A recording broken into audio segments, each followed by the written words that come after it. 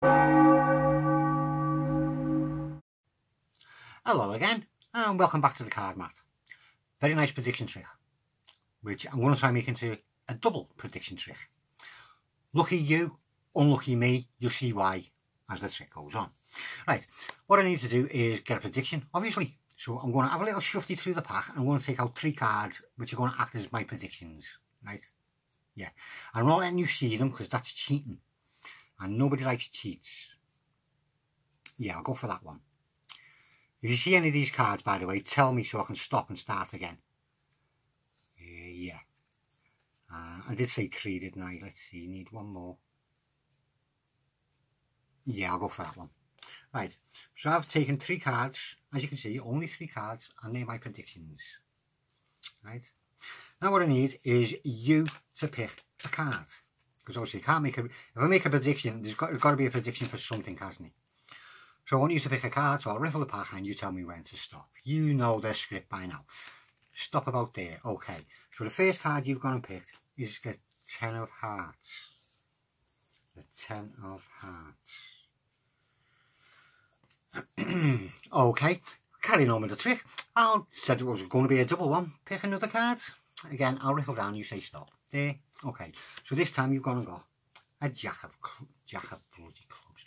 That's from bad to worse, this. You got a 10 of Hearts and a Jack of Clubs. Right. Now, I said at the beginning I was picking 3 cards to be my little prediction. And I picked 3 cards to be my prediction. And then you've gone and picked 2 cards to be your choices. Okay, right. Choice number 1. The 10 of Hearts. Well, I got the spin right. I don't know about anything else, but I got that spin right. Let's see. Give it a tap and give it a click. And if I pass it through my hands, we'll see that we've got 1, 2, and 3 10s plus your 10 makes 4. How's that? How's that? I got the prediction right, didn't I? Now it just started to dawn on me what I've actually done to myself. Because I'll put my 3 predictions back down and stick your 10 on top of the packet, and to make sure I can't touch it, I'll cover it with the box. Now, if the box moves, you know I've touched that packet. Right. Jack of Clubs. Right. What I've got to do is swap these cards for them in there. You know, just one at a time. But I've got to do it so quick and shady that you don't even know what's going on. And hopefully you didn't see what happened there. But if I give it a tap and give it a click, and a tap and a click, and a tap and a click, and a tap and a click, I could go on all night like this because I think I've messed big. Tap and a click, tap and a... Okay, I'll pack it in, get on with the trick. Give it a tap and give it a click, and I pass that through me hand now. We'll see that I actually did get the second prediction right. Because once again, there was 3 jacks. And there was the 4th. So there's 1 jack, 2 jack, 3 jack, and 4 jack. Hi, Jack. No, okay. Yeah, 4 jacks. Got it to work. I like cool. No, I'm not cheating. I can hear you, I can. You're saying I'm cheating. And what I've actually done is put them all on top of the pack. Well, you see me putting the 10 of Hearts onto the top of the packet, didn't you? You see me doing that. But no other 10s went down on that packet with it. None at all. And hopefully there shouldn't be no 10s anywhere in the packet. Because I had time to get the jacks out, but I didn't get enough time to put the 10s back in. Instead, I actually got the 10s.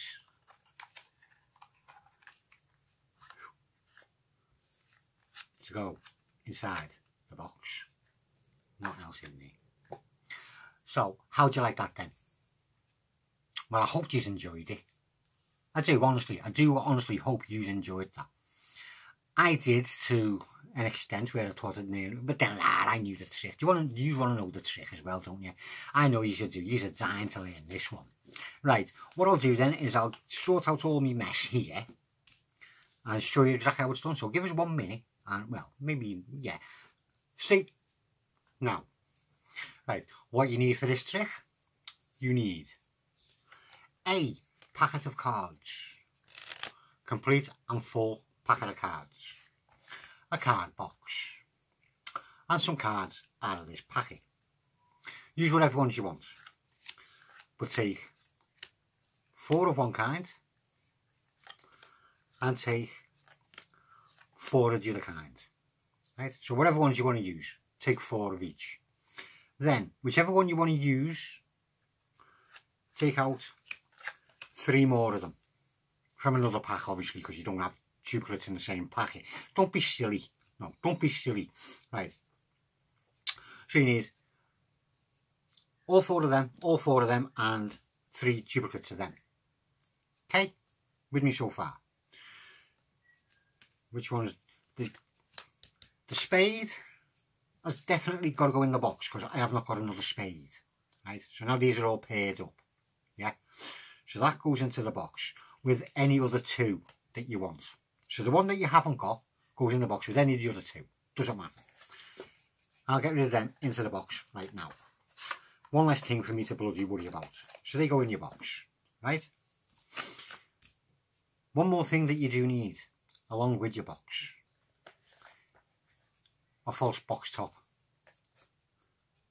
with a card on the back and magnet in so it'll stick into place. You want to know how to learn? You want to learn how to make that? I'll put a link up here taking you to Gaffed Academy where he shows you how to make it. Right, a nice little plug for you there, Bob. Peter, paperclip. No, you're printer now, aren't you? Peter the printer. Right, our private joke. He'll slate me. He'll slate. No, he loves me. Honestly, he does. He loves me. Right. So what you do then? You got 3 cards in the box, and you got a false box top, which you've already made. The one pair you've got left, stick 1 of them on top of the packet, followed by your box top, and make sure that it's pointing in the same direction because you don't want to be sticking that onto the box looking that way. Looks a bit silly. So make sure that you've got that to the correct orientation, and make sure that you got the back of the card facing up. On top of that, you stick 2 of the other 10s, but the one that you got the duplicate for, you don't put on. So you stick that one on, the box top, the other 2 10s to the duplicate, they go on the top. You stick any one of your jacks on the top, followed by the duplicate 10 on the top, or whatever card you're using, right? And these three jokers, well, they are bloody jokers, aren't they, the jacks? What we'll do is we'll just lose them anywhere in the middle of the packet because these are 3 cards you pull out as your prediction. Are you with me up to now? Yeah, good. Right. What you do is you say you're going to do a prediction trick or a double prediction trick or whatever you want to say. I'm not giving you no spiel. That's just my little performance there. What you do is you say you're going to make a prediction. So you're going to look through the packet and take out 3 cards to be your prediction. So you just go through the packet and then just up jog the 3 jacks as you come to them. Make it look as if you're giving a bit of thought about the cards. The 3 jacks, right? And you take them out, but you don't let anyone see them. And you put them down to one side. Okay, so they're out the way now.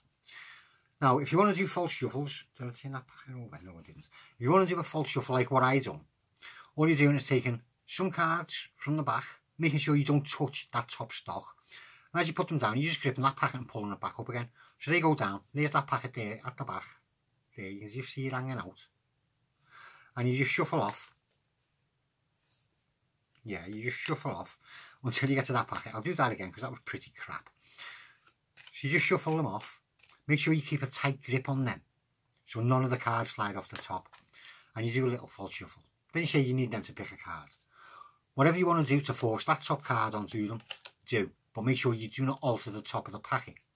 So if you want to do that kind of a ripple force, okay, there we go, and give them it that way, you can do. You want to do the slip cut like I done, you're just slipping it off. But as you're slipping it off, you're turning your hand over and peeling it out. So it looks like one fluid motion. Stop, there, bang, gone down, put the pack back together the way it was. You can make a little joke about that and not matching them if you want to. You don't have to. Nah, you don't. Then force the next card again, whatever way you want to, so you force that card onto them. That then leaves you with 2 10s on the top. Now the way I done it, you've probably seen what I done. I done a slip cut, which separates the packs apart. Then as I'm putting them back together and I'm squaring them up, I'm just pulling up on them back them 2 cards at the back to catch a little pinky break underneath them 2 10s. Right, so you've got a little pinky break there. pick up the 3 cards, deal them one by one onto the packet, and then as you square up, you're stealing them 2 cards. So you got the 3 jacks there. As you're squaring them up, you're taking away them 2 10s with them. Then put the packet down. That should be, get off, that should be your gaffed card now. Yeah, the box. Right? So that's on the top. You pick up the 10. That's slipped off. Did I do well in the performance? Oh, my spins were getting better. You pick the 10 up, put it on top, do whatever you want to do. You turn over and you do an Elmslie count. 1, 2, and 3 10s. And there was the 10 that they started with, the 10 of hearts. Turn them face down. Now you're taking off now the 3 jacks. So you got a load of cards. I nearly said the sugar word again. So you just say, I'll take me 3 predictions back and put them down. Flip it over to show the 10. Stick it on top of that. And say, to make sure you can't touch it, you're going to put the box on the top. And just put it on the top. And the magnets will square up. So when you pick it up, you're going to install them 3 10s with it. Right? So they've gone on top of the packet. Yeah, the packet, yeah. You pick the jack up, you pick the cards up. Do whatever you want to do, but you get the same result. You turn it over, again, do an Elmslie count. 1, 2, and 3 jacks with, oh, that hit that finger. That would have been a good one, that. I'm not even going to attempt it now.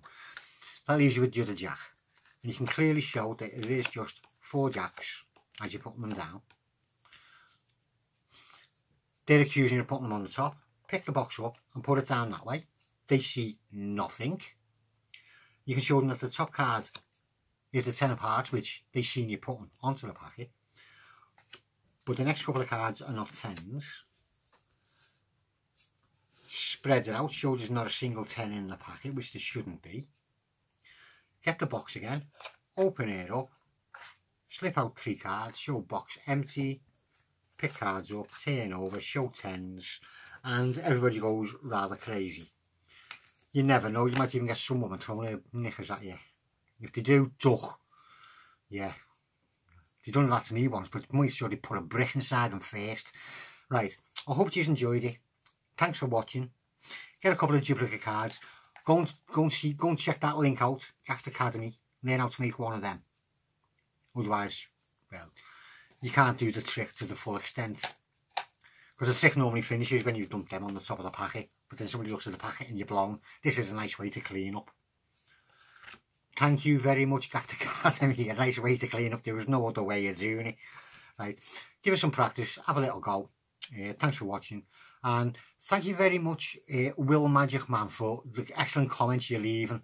And I definitely hope you did find your digestive. You know what I mean. I'll see you again soon.